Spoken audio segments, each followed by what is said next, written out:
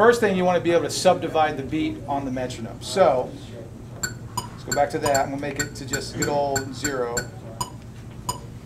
Okay, so you take a scale. I'm actually going to go to clean for a second. That's not clean.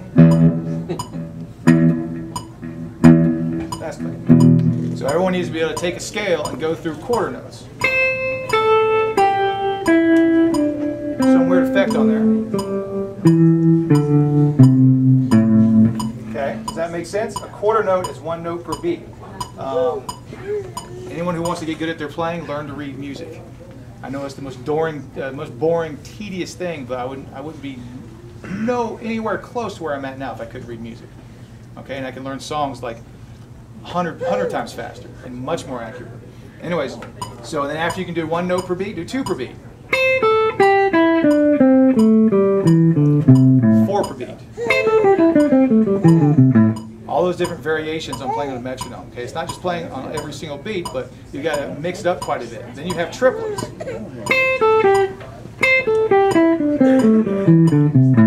16th note triplets. Quarter note triplets, which is a lot of fun.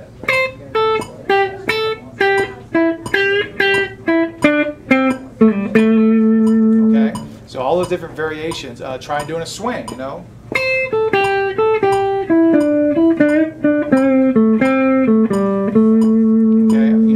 Play that on that beat. Does that make sense?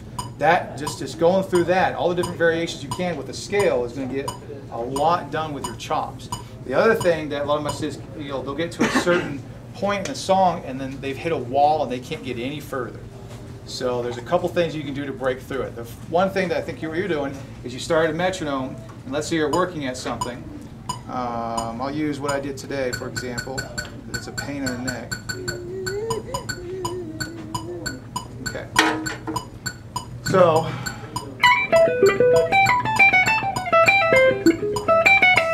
working on that, okay, one thing you can do is, of course, slow it down and don't speed it up until it's perfect. And once it's perfect, bump it up to the next beat, and that's perfect there, bump it up to the next beat. But a lot of people get stuck and they don't force themselves soon enough.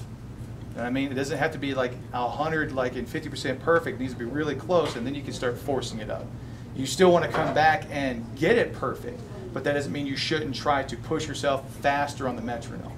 That's really important to push yourself. So one way you can do it is that was a little bit definitely more uncomfortable on a clean sound. Is go from half speed to full speed. And this is a very old technique they would use on classical guitar to build their raschiato technique. So you take that kind of idea, okay, and go, see here, instead of going,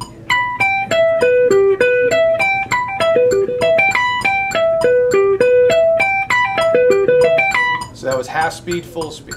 These are called speed bursts, and you get to that full speed one, that's the one you're trying to get through, so the half speed one is just to kind of help you get locked back into place where you're like, all right, I'm playing it properly, now let's get it and push myself to that faster area. Does that make sense? So whatever you're doing, and the hard part is if it's a really complicated rhythmic lick, it's hard to put it on the metronome, which is why everyone should learn to read music so they can write down that lick and go, okay, this is what it should sound like on a beat.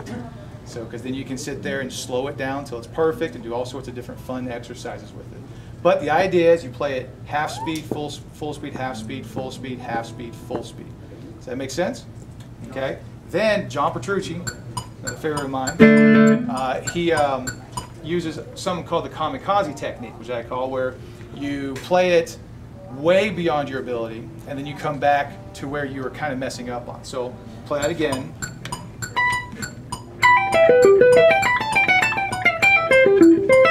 Okay, so I'll take it, that's at 100 beats, well, technically 200. So we'll do it at 120 or 240. So now,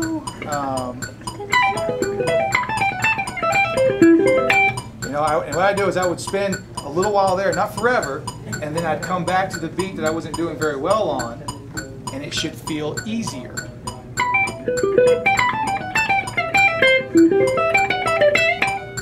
Does that make sense?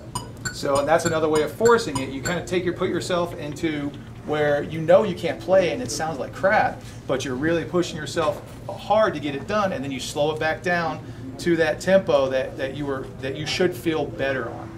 Okay, and it's kind of like you know, swinging a baseball bat. You swing 4 of them, and then you only get up to bat with 1. It's that kind of mind trick you're doing. You're just doing it with your hand. Does that make sense? Okay, there's another one, Rusty Cooley, who's one of the fastest people out there. He doesn't really use a metronome except for practicing subdividing the beat, which we talked about, quarter notes, eighth notes, triplets. What he'll do is he'll just take an idea, like, just do that, and he'll play it clean, pick it up, faster, and he'll keep playing.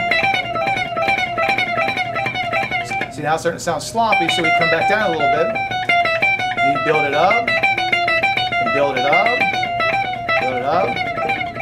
As soon as it starts not sounding clean anymore, he goes back and forth, and he'll just go up and down with a kind of like a roller coaster effect. So he's constantly pushing himself, which is why he's probably one of the fastest people out there, because he's definitely not afraid to do that. Does that make sense? All right, now this last one, this is my technique. So what you do is you find a speed that you're okay at. Okay.